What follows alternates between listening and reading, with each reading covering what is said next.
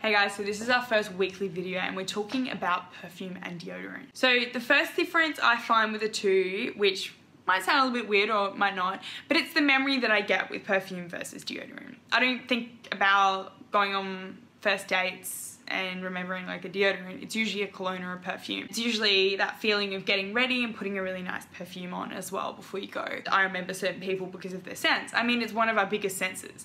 So when you meet someone, you often notice their smell before you notice a lot of other things. It can influence the way that you see a person. My second one about perfume and deodorant is how long they last. Deodorants, they dissipate a lot quicker than perfumes.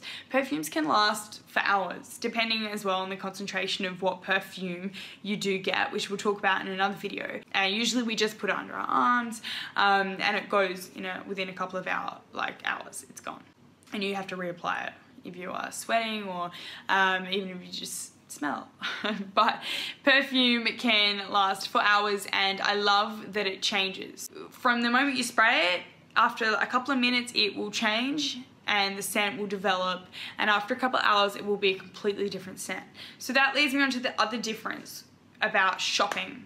You do go shopping for deodorants, but it's not really an experience. So when you go shopping for a new fragrance, it's like a new, I've heard this a few times now, but people are saying an extension of your personality, which I think is so true. It's like girls like putting your makeup on or styling your hair a certain way, or guys getting ready and dressing a certain way and then putting your cologne on to match that look. I think we put a lot more thought into it. It's classed as something that is more expensive and more luxurious, which is awesome because I think the way that you smell is super important and you shouldn't just put anything on. You can't really do that with the deodorant. You don't go like shopping, or you wouldn't give deodorant as a gift to someone unless you're trying to insult them. Advice when you are shopping for it is you can try a few, but perfumes change over time. So the best thing you can do is to find one that you like, those first initial smells, and then take it home and try it for a couple of months, because you don't really know what